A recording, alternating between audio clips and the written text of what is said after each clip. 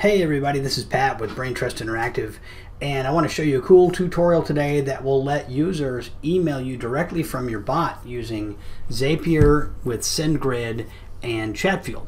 So there are multiple reasons why somebody might want to email you through your bot, customer service, a review, some other thing like that, where they want to be able to contact you and then get contacted back via email. So let's go ahead and get started with this. So I've created a block called Contact Us, and I've got it where it says, hey, if you want, you can email us directly from the bot. And then what I did is I set up a user attribute for the to address, which is going to be my address. That's the address that will be getting the email. So you could set up different to addresses in different blocks. So if you had something going to customer service and then something else going to returns or something going to sales, you could set up different to addresses. And then I can set up a subject. I could just as easily get the subject from user input, but in this one I'm just going to say set a static inquiry subject line.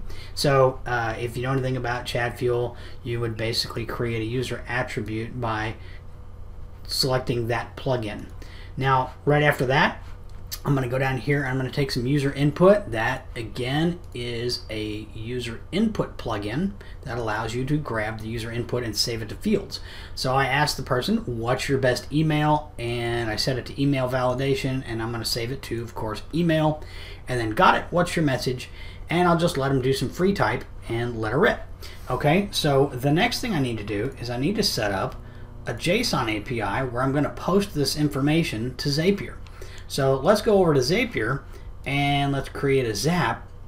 And the first thing I want to do is catch a webhook.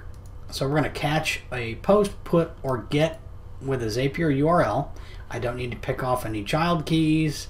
That's some advanced stuff there. And so what I want to do is I want to copy this URL. I'm going to copy that. I want to paste that into the JSON plugin, and I want to post. And what I want to do is I want to send the first name. Let's see here. The user's first name. And I want to send the user's last name. Then I want to send the to and the subject. I also want to send email, and I want to send message. Now you could always post more fields and build out your email, a little bit, with more data if you want to, but this is just a simple contact form. So then after that, I'm going to put in, after we posted, and say, okay, thanks very much. We'll get back to you ASAP. Okay, so I've pretty much built this entire block. What it does is it greets the user, sets up some user attributes, gets the user input for email and a message, and then it's going to post to Zapier with the first name, last name, the to address, which is mine, the subject of the email, the actual email address of the user, and the message that they type. Okay, and what I need to do to actually have this hook pull that data in is I need to actually go test this URL, and I need to trigger that Zap. So I'm going to come in here, and as you can see, it says, what's your best email? So I'm going to put in my Gmail address, and it says, got it, what's your message? Wow, you guys create some cool bots. I want one. Please contact me immediately. Thanks. Okay, and I'm going to copy that just so I don't have to type it later. So there we go. It triggered the Zap. Now it won't send an email immediately because what I have to do is I still have to finish setting up the Zapier Zap. So I say, okay, I did this. Come over here, and it's going to look for that catch, and there you go. It found the data. Let's see what it sent. There it is. It sent that data from ChatFuel. So I'm going to continue, And then I'm going to add my SendGrid. Now, if you don't have SendGrid, just go to sendgrid.com. There are other integrations as well, like Spark Post and Mailgun and any other kind of email sending platform out there that you can use. But you need to set up SendGrid, you have to put in your username and your password, or your username and your API key for SendGrid. But I'm assuming that you know how to set that up inside Zapier. So I'm going to set up this Zap. I'm going to send an email, and I'm going to connect it to my account, and I'm going to set up the template, and here you go. So the to address, I want to come down here and select the to, and I'm going to say the from is from that email from that I typed in, and the from name is going to be the first name space last name. There we go. And the reply to is going to be the email that I typed in ChatFuel. The subject is going to be the subject, and the text here is since this is just a general inquiry, I'm going to say bot user, see here, first name, last name, submitted an email or a message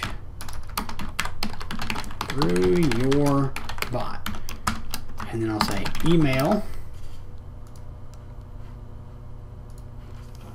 and then message, and I want to include the message, of course, like that.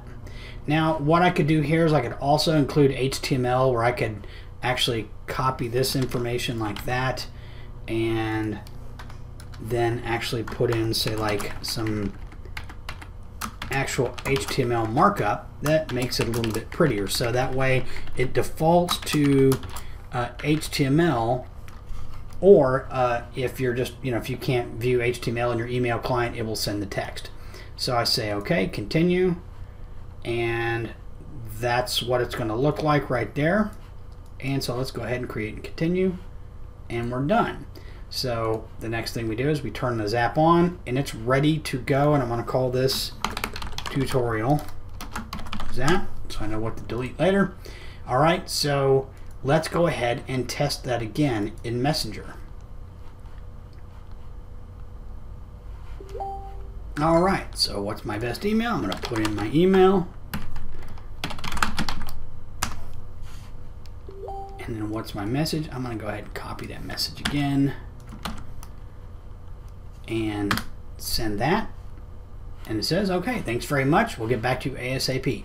So let's go look at the history and see what happened. There we go. Tutorial Zap actually sent the email, so we can see the data that came out of it. There it is.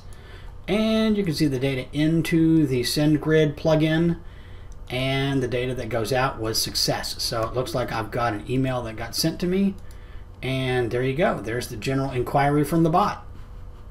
There you go. And that is how you send emails through your bot. And I hope that's a good tutorial. We'll have another one for ManyChat as well. All right, we'll talk to you later. Thanks.